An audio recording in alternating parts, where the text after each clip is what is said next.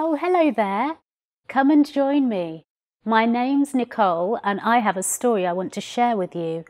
It's called Winnie's Perfect Pet and it's by Laura Owen and illustrated by Corky Paul. Do you have any pets? Winnie has a black cat called Wilbur, but Wilbur can be clumsy and Winnie doesn't think he's much fun.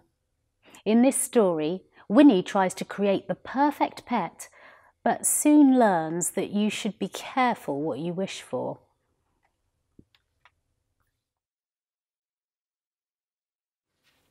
Wilbur was asleep on the front doorstep when Winnie rushed up. "Oh, Wilbur," she said, "I've had a terrible morning. Mrs. Palmer asked me to help the children learn their spellings, but I thought she said spells. I showed them how to magic up a dragon. It was only a little one, but now Mrs. P is cross with me. The dragon set off all the fire alarms." Wilbur opened one eye. He looked at Winnie. Then he closed the eye again. "Let's play a game, Wilbur," said Winnie.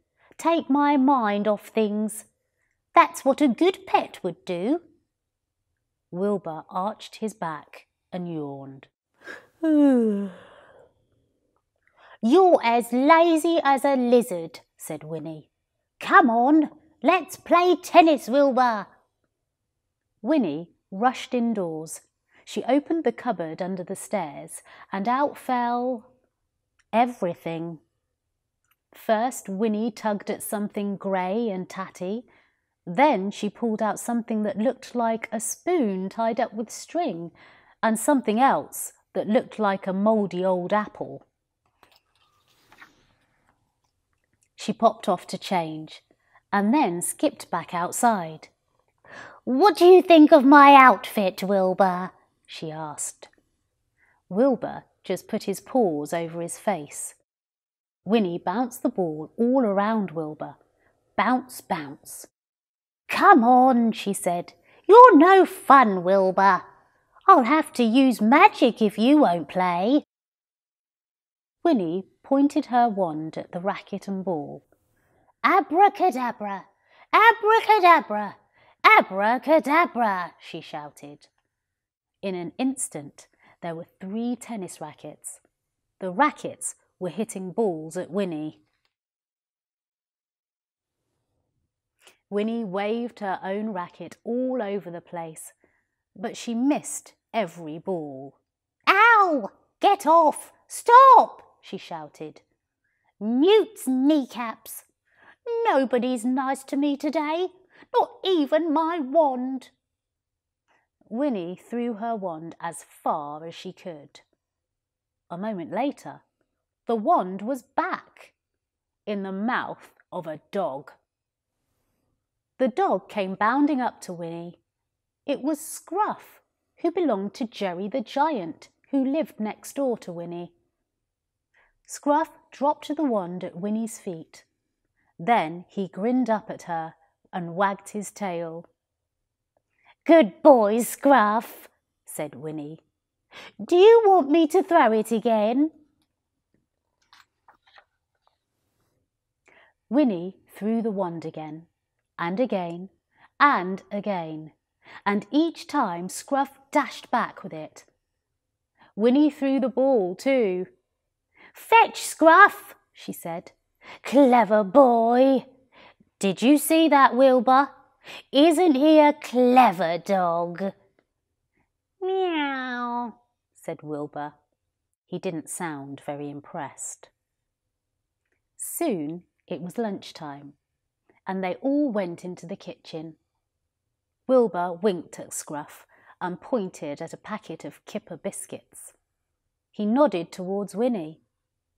Scruff grinned and nodded his head and wagged his tail.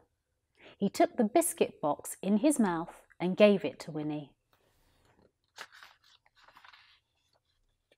"For me?" said Winnie, not really looking. "Thank you, Scruff." Winnie took a biscuit from the box and popped it into her mouth. Ew! Pfeh! Winnie spat the biscuit out. Yuck! I hate kipper biscuits. Scruff hid under the table. Wilbur grinned. Then he put all Winnie's favourite lunch snacks on a tray.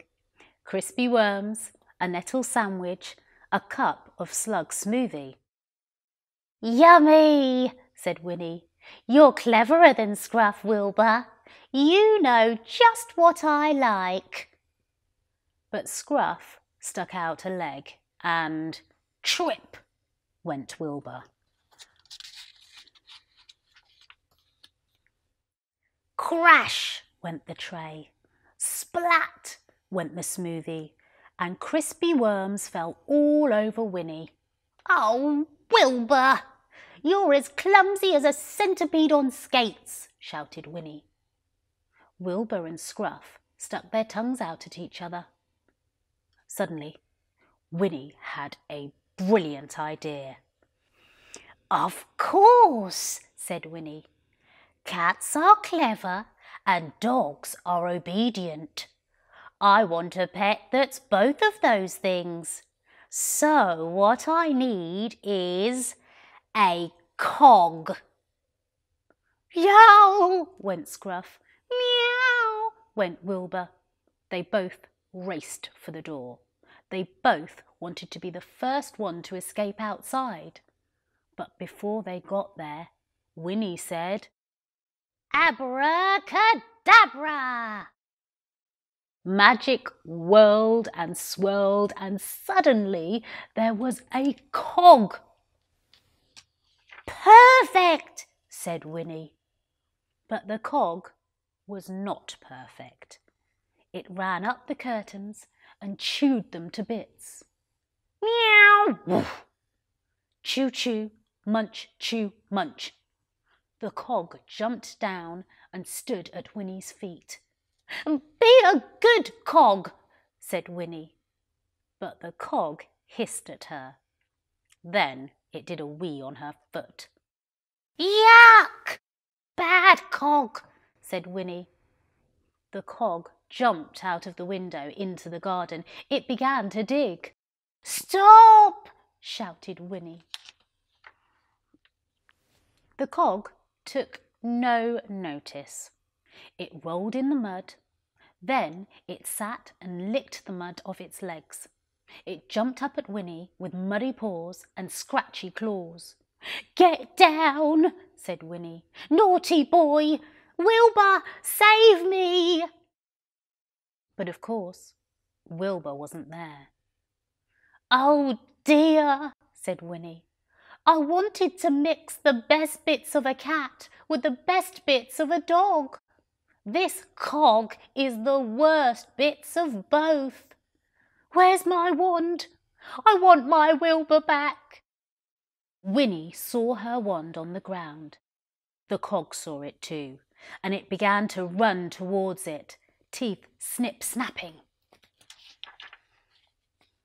It's my wand, shouted Winnie, and she leaped to grab it.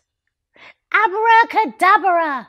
She waved the wand just as the cog's teeth were about to snap it in two. Suddenly, Wilbur was back, looking shocked but pleased, and Scruff was back too. He ran away down the drive. Scruff! boomed a big voice. It was Jerry the giant. Scruff jumped around his owner, wagging his tail and woofing. My dear old Scruff, laughed Jerry. I wondered where you'd got to. You're the best dog in the world. Winnie smiled and picked Wilbur up. Well, if Scruff's the best dog, you're definitely the best cat. Better than that cog any day. Give us a kiss, Wilbur.